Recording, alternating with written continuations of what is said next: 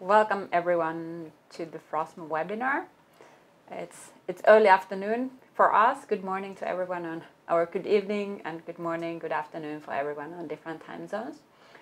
This is the Frosmo webinar about front-end development for Headless CMS.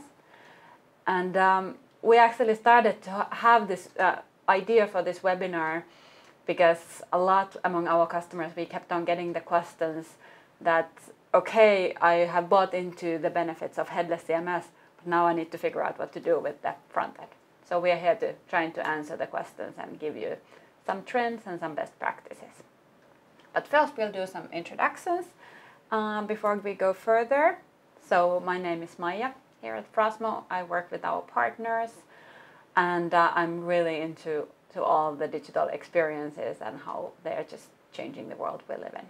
And here with me I have my colleague Riikka. Hey, and I'm a technical project manager and contentful specialist here at Frosmo. And in my daily work, I communicate with many of our clients, and I get to actually see this on daily basis that how the companies are changing to headless systems. Yeah, so Riikka is going to share some best practices, practical examples, what she has learned in customer projects. Here's now the agenda for the webinar.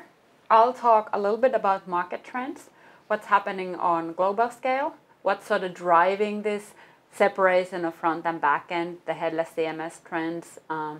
Then we'll give you a quick overview of what is the separated front end. We won't go into the details and terminology, but then go right on to the pros and cons of headless CMS and what you need to take into consideration. Then we'll talk about the most typical setup we see, which means that there is a headless CMS, then there is a front end created with React, Angular or Vue, and then Frosmo to use the top for development and experience optimization. Then what's really important, even though we talk about technology trends, to actually get them to work and to get all the benefits, you need to think about the roles and the processes in the organization. So that's one topic we have. Then as we, like our business is a lot also about personalization. So Riikka will explain a little bit on how it's possible and how it's actually easier with this setup. And then she will show a practical demo of personalization, and then we'll go through the questions and answers. And yeah, there is the questions and answers panel in GoToWebinar. So please feel free to submit questions during the webinar. We will answer all the questions at the end of the webinar. So the first thing, what are the market trends we actually see in the world? So we speak a lot with the industry analysts, we speak with our customers, we speak with partners, and there are certain market trends that seem to be global nowadays. First one are the growing consumer expectations for superior user experience. It's not anymore enough to be pretty good. You have to be really good. And for everyone who's into digital marketing, you also know that AdWords are getting more and more expensive, so you cannot buy your way on top of the ranks anymore. You actually have to be smooth in your experiences. Then there is this entire trend of adoption of microservices, headless architecture, headless e-commerce or headless CMS. Then there are these magic words I already mentioned here, Angular and React, which are really popular JavaScript frameworks, and they are just used more and more on the front-end development. Then I guess nowadays there is no webinar without the thought of artificial intelligence. And if you think of either gathering data for artificial intelligence or deploying artificial intelligence functionalities to your website, you need to have the flexibility at the front end. You need to separate your front end and your back end. Otherwise, you cannot get the benefits of AI. And as last things, there are the new ways of interacting with companies, the augmented reality, virtual reality, and all these new devices that you always, of course, want your content to be usable on all the devices. So those are the trends. Maija, from this, I would like to actually take two, and maybe we can discuss a bit more of those, because I think this the superior UX, it has been there for quite some time. So companies have been doing A/B testing and CRO in order to really optimize their websites. Yeah.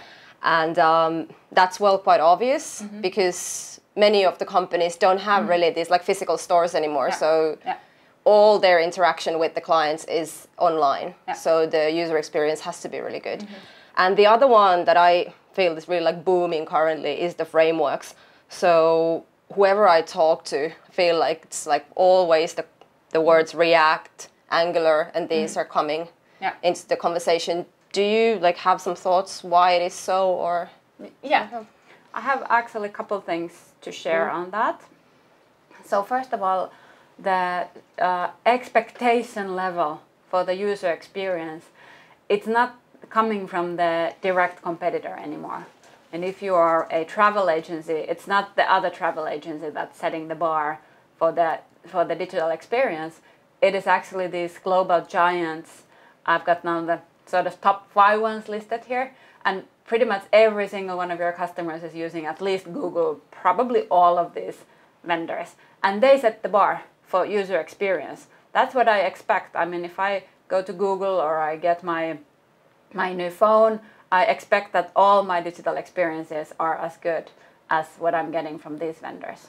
So then you really need to be able to match that expectations, be better, be something that's more relevant. And then as you know your customer, you can always then be good enough and then offer something personal for them. The other thing, the other word also on the JavaScript frameworks, that was a good question. And I started sort of getting the same question maybe, I don't know, 6 months ago. And I really wasn't paying attention until recently. We've seen this, and I've heard this term actually yesterday. I was listening to a Seth Godin podcast, and he was talking about connection economy. So nowadays the value is not created on the assembly line. The value is created within the connections. So creating connections between people, creating the connections between companies. And the winners in the new economy are the companies that are creating most connections. And these JavaScript frameworks are becoming important to understand for every single e-commerce manager, digital marketing manager, because they are becoming the de facto way of developing your digital experience layer. So it's not anymore the built-in ready front end from your traditional CMS. We have these developers who are connecting on global scale. The 3 main frameworks are started or sort of driven by Google, Facebook, or then sort of ex-Google folks. And the developers are coming into these open source communities, sharing ideas, sharing functionalities. And whenever, if there is a question, if they're developing something and there is a question, the answer can always be found online. And that's what's making these frameworks so popular. And they are really becoming the way of sort of de facto of developing the front end. And that's why it's good to understand what are the pros and cons of these frameworks as well. So I hope that answered your question. Yeah, I think you can really see the social proof there. Yeah, the social proof is there. Yeah. It's really, really strong. Yeah. As I said in the beginning, we're not going to go like deep into, there's a lot of discussion like what's headless, what's decoupled and so on. But we'll show you one image on what the overall architecture looks like. Excuse me, I quickly jumped one slide over. Go ahead, Riikka. Yeah, so here you can see kind of like the separated front end and back end. So if we start from the bottom of the illustration, you can see all your back end systems, where inside this website management, you have your CMS and your e-com system. And typically, these two kind of have been fighting over that who gets to deliver the front end. But if we go to this like separate system or separate architecture there, the front end is built separately with these modern frameworks as Maya just described, and then the front end communicates with the back end through APIs. So I think that's kind of describing it in a nutshell. Yeah. That's really, really good. And of course, there's always the big promise. Yeah. So if you don't know yet, or if you're not sure, what are the benefits? What can I get with this setup? Okay. So if we start from the content, So as I said earlier, many companies don't really have they don't have physical stores, they don't have physical products anymore. The content is the product. So of course they want to deliver this content to as many touch points as possible. So you need to have your content separately from your frameworks and your front end, because you want to build different types of front ends. And then the other big benefits of this is that your developers will like it, because they get to use the most recent modern frameworks. They don't need to be dependent on the backend systems that are there. And then they have the community support as well, of course. And then switching the software components, as you saw in the image, everything is separate.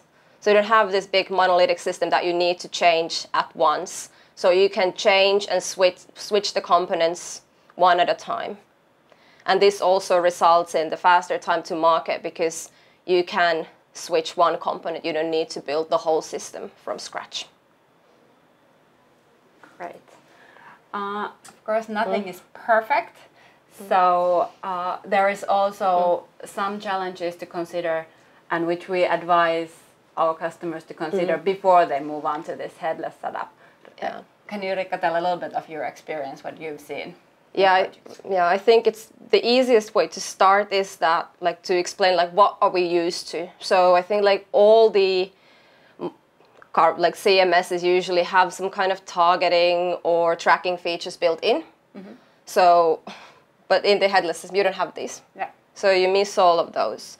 Then also this kind of governance features, for example, approval process. It's not there. Yeah. Then taking the headless approach, it requires you to really recreate the processes as well. How do you actually work? So you need to start, you change the way that you think your content from page-centric way, that you have your front page, you have your summer campaign page, more towards this kind of topic centered way. And this also, it results in usually you don't have enough resources planned for this, because there's quite a bit of work. So I think these are the main challenges. Yeah, definitely. And that's, if I had to pick one from what you were just explaining, when we go talk to our customers, the first thing they normally say is that, well, I kind of underestimated the effort needed by front end. What can you do to help me? So the setup, this is a familiar image. Rikka was explaining this sort of common headless way. And if you notice, we've added one more arrow there, which is the Frosmo tag or connector. So basically when Frosmo tag is added to the website header, this allows to utilize our built-in features for the front-end development, and that makes it a smoother, less resource-intensive, and easier to manage. And there are sort of three basic functionalities that we bring on the table. The first one is the continuous front-end development using any framework. And I just got a question on this yesterday that, okay, well, how can you really make it more efficient? But the idea is that with Frosmo, that can be made modular. So there is certain module for certain feature, and it doesn't need to be one gigantic React application that you build at the front end. Then the middle part is definitely important for all online business teams. So the experience optimization, there is the online testing. A/B testing is kind of the common word often used. Then there is behavioral targeting or personalization, and that ties right into the expectation of the consumer, because they expect that I get the relevant thing for me. I don't need to see everything. And third one, really gold for all online businesses, are the recommendations. So from this gigantic sortiment, actually being able to offer what's relevant and recommend what's relevant for your customer. And the last part, which also often comes as a surprise, are the data tracking and AI modeling. So if you go with this headless setup, you might not have your old data tracking functionalities available. The other thing is that when all the customer interaction is at the front end, there is so much data you can track. And with Frosmo, we can track anything that's happening on the front end. That's really a good starting point for improving your digital experiences. And then when you get the data, then you can actually build your AI models and then through Frosmo inject the predictions to the site. So that's the Frosmo in a nutshell. Then Riikka, I have a question for you in terms of the roles and processes, because this is something that also comes as a surprise often, that if I change my system, I really need to rethink my roles and processes. I will briefly say something about your Frosmo slide and presentation about this continuous front-end development. We kind of covered that topic in the previous webinar. So that was, we have this feature called workspaces that you can use where you actually develop in the production environment, in an isolated environment in the production site. So you can do very fast iterations and so on over there, and you don't have this kind of heavy deployment processes and so on. But today, as you already showed, we will go and check more personalization, because I thought that it's good to cover another topic, that what you can do with Frosmo. But now we can jump to the roles and processes. So it might make more sense now, because we really talk about the personalization roles here. So the new architecture actually allows each of the people to choose their own tools. So they don't need to settle with the common decision, because each of these will talk through APIs together. And what Frosmo offers in personalization, it's a tool for the e-commerce manager, for example, that can utilize the content that has been created by the content creator, as well as utilize the templates that are for front end, built by the front end developer, and then assign these to, when they do data tracking through Frosmo, so they know what type of audiences they have, so then they can actually target specified content to these audiences. So this is the workflow that is built for the e-com managers. And then I think we can talk a bit more about the personalization. Yeah, there is this, you see the orange arrow, so there's data tracking coming from the site, and then targeted content flowing to the site through Frosmo. So now there are a lot of new things, or sort of new ways of thinking, which are brought into the personalization game now with the Headless CMS. Yeah. So if we start from a really big picture, so I think would it be great if you could have this kind of service that kind of adapts to whatever you're doing over there on the website, or in whichever device that you're using. And it kind of sounds like mission impossible to me, at least. How would we do it? It requires AI, it requires a lot of things. But at least I think with when you have this kind of headless system where your content is structured in some other way than really page centrically. So you have the content in a database, so that it's it has the tags, so you can just get the content related to some topic. This already is a big step forward, I would say. And then you have the chance to actually do personalization, because you can retrieve the that's really cool. Content. And I was going to say something about dynamic. So the Headless CMS also allows you to provide dynamic personalized content.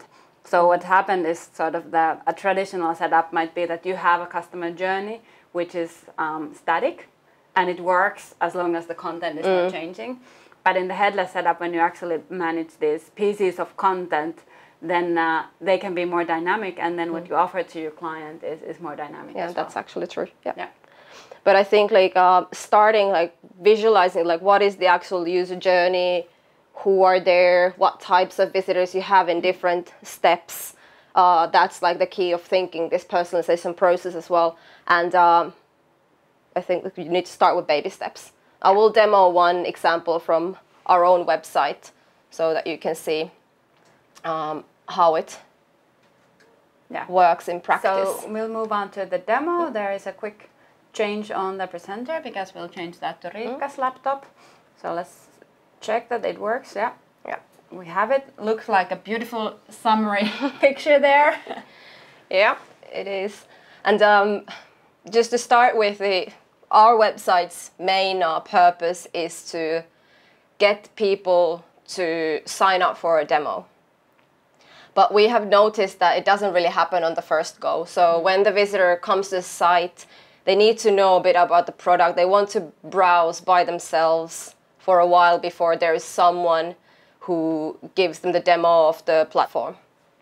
So, and we have noticed that the reference stores, as you, Maya, were talking about the social proof earlier, just like in there, the reference stories is the key. So this is the most popular content on our website. And I actually just booked tickets to this Ed Sheeran concert yesterday. So the venue point, so event team caught my eye here. So I'm just going to go and read this. And at the same time as I landed to this page, what Frosmo did on the background is that it stamped my browser so that now we know that I have already shown interest. I have kind of jumped in our user journey from the new users phase to someone who has already visited and browsed some content. But unfortunately this time I don't have time to read anymore or go through any other stories, so I'm just going to close the browser.